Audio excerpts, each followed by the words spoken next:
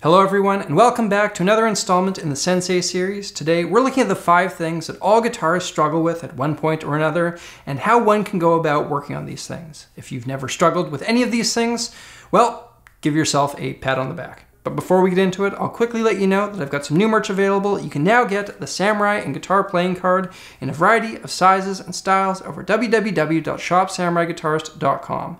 Picking up this design or any of the other designs that I've released is a great way to support what I do while also looking quite cool. Anyways, let's get to it. So here's how I gauged what things most guitar players struggle with. I sent out a question on Instagram asking what you guys have been battling with, and these are the topics that I saw come up time and time again. By far, the biggest issue that you guys seem to be struggling with is motivation.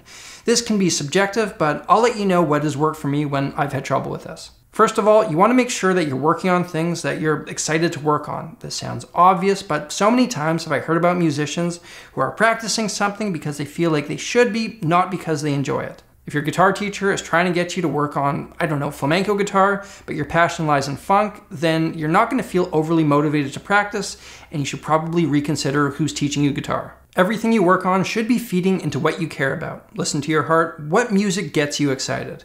When you're practicing, there should be a direct connection between your hard work and your passion. Now, don't get me wrong, this doesn't mean that you should only be doing the fun stuff like jamming and noodling, but if you can see how something less interesting, like let's say running arpeggios, ties directly into your soloing, that should motivate you to practice them. And when you're doing the hard work, you're going to want to think about how you can apply what you're practicing in a practical setting. So again, say you're running those arpeggios. At first, you're going to want to spend some time going up and down them and getting them under your fingers.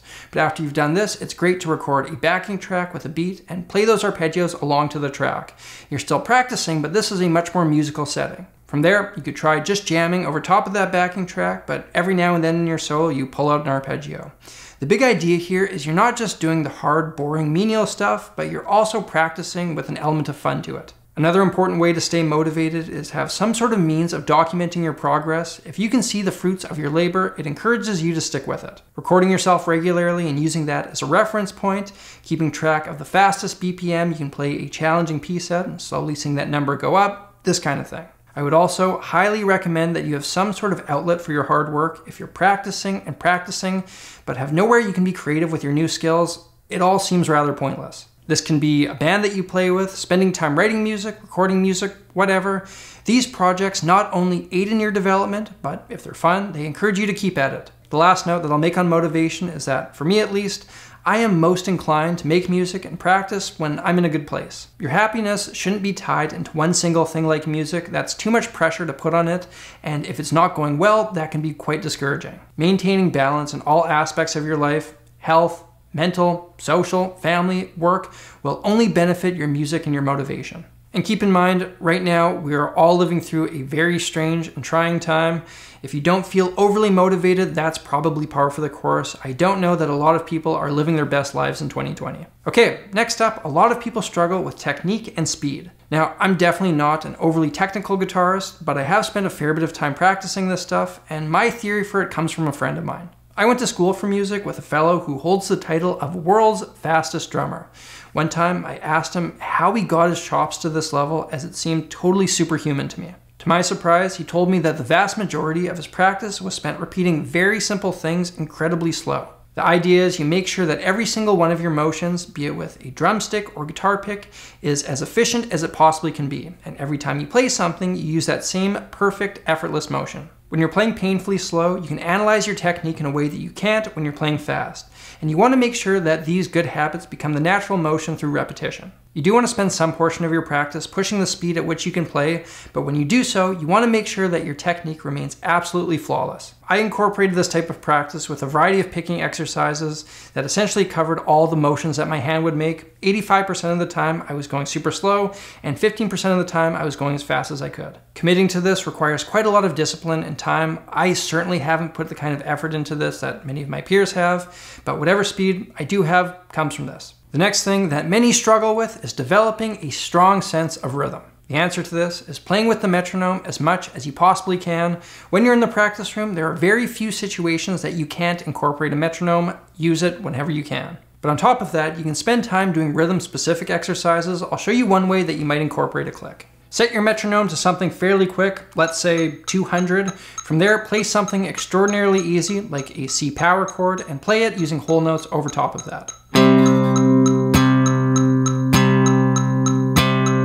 That shouldn't be too hard, but if it is, do that every single day until it becomes easy. From there, let's try doing quarter notes over top of that click.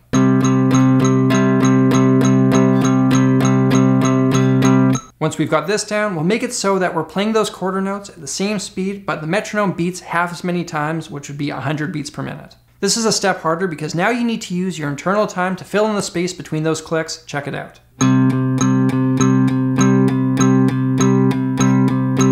You can also flip it around so that the metronome pulses on the second and fourth beat instead of the first and the third. Here's how that sounds. We can make this even harder. Let's now go down to 50 BPM with the same chord and rhythm. This is significantly harder because now there's quite a bit more space that you need to fill in with your internal time.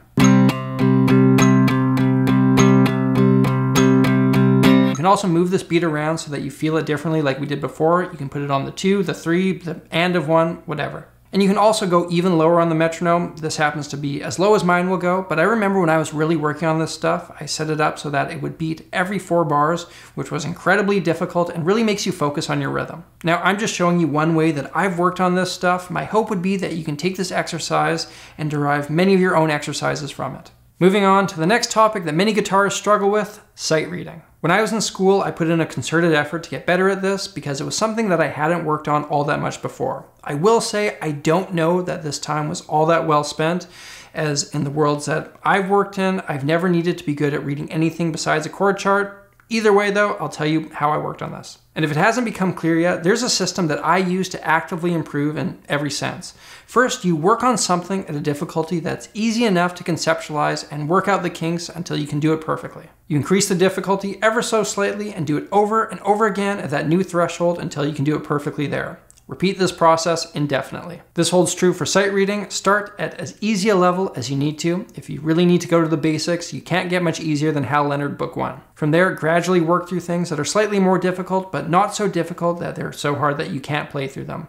I'll put up some links in the description to some sight reading books that I've used. I'll mention a couple more things that I found beneficial when I was working on sight reading. First of all, saying the note names out loud as you play them was something that really helped me. And when you're working on sight reading, don't just do it in one position, do it in all positions across the guitar neck, first in C major, and then gradually add one flat and a sharp, so you would be in the key of F or G, and then slowly add more and more sharps and flats using those more difficult keys. Again, it's all about that slow, gradual increase in difficulty. And the last topic for today that many guitarists struggle with is learning music by ear. This is an essential skill that many of us neglect because we live in a time where we can quickly figure out basically any song by looking at the tabs for it or watching a YouTube video. Whereas back in the day, you needed to listen to a record over and over again, figuring it out yourself. When I decided that I needed to work on this skill, I used that old approach. I put on a song, grabbed my guitar, and just tried to play it. No matter what, I couldn't get it right. This was extremely frustrating because the rest of my musical skills were far beyond my ear. It felt like my musical ear needed glasses. So I started working on ear training exercises, and the more that I did this, the more that sounds came into focus. Learning how to identify and sing intervals was a big part of this, and even though I wasn't breaking down a song interval by interval, the fact that I'd trained this muscle made everything so much easier. Other things you can do is have software play a chord type for you, major, minor, diminished, whatever, and you have to pick out which one it is. You can do the same thing with melodies, chord progressions, and the like. Every day, I religiously used a program called Aurelia. It's fairly expensive, but if you do some Googling, you should be able to find some free resources. The other thing that I like to remind people is that theory and ear training go hand in hand. Theory allows you to narrow down your options greatly when trying to figure out something by ear. If I know that the song I'm learning is in G major, I know the 7 chords that are available in that key, so all I have to do is some simple trial and error to figure out which of those chords sounds right. Understanding this information and also spending the time figuring out how it sounds makes learning a song significantly easier. Without theory, your guessing game is so much harder. When it comes to theory for guitarists, I truly believe that you'll find no better resource than my 2 courses, which are available over www.samuraiguitartheory.com. Ladies and gentlemen, there you have it, the 5 big things that guitarists seem to struggle with the most and how you can work on them. Remember to check out shopsamuraiguitarist.com. I have a number of designs over there, and by picking up some of that sweet, sweet Sammy G merch, you make content like this possible. Thank you all for watching. If you want to get caught up in the Sensei series, hit that link up there. If you're new here, hit that subscribe button and stay tuned for a wide range of musical content. Until next time, I'm Samurai Guitarist. Thank you again, and I'll see you soon.